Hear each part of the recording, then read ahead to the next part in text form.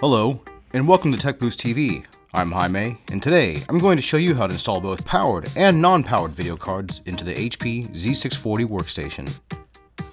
Before beginning, we recommend checking with the manufacturer and ensuring the latest firmware is installed. For this installation, you may need a Phillips head screwdriver. We recommend going through this process with the workstation on its side to have better access to the system's interior. Please check out the quick spec link in the description below to learn more about video card compatibility for the HP Z640. To begin, ensure your computer is powered off and the power cord is unplugged.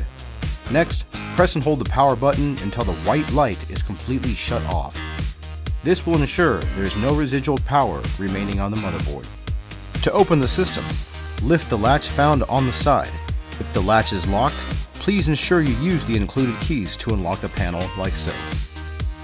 We highly recommend you check with the manufacturer's system manual and comply with the recommended safety instructions.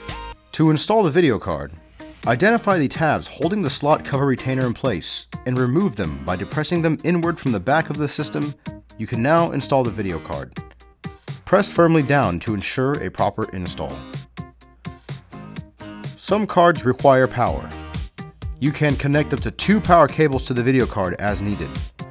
Once connected, the card is powered.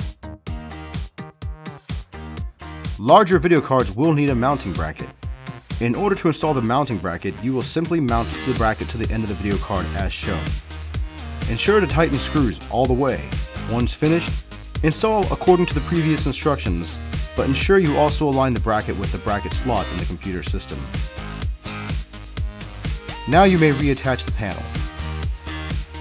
Please check out our how-to videos covering processor, memory, hard drive, and video card installation for this and other systems. If you have found this helpful, please hit the like and subscribe buttons below. We welcome suggestions on how to make these more useful, so please don't be shy with requesting additional content.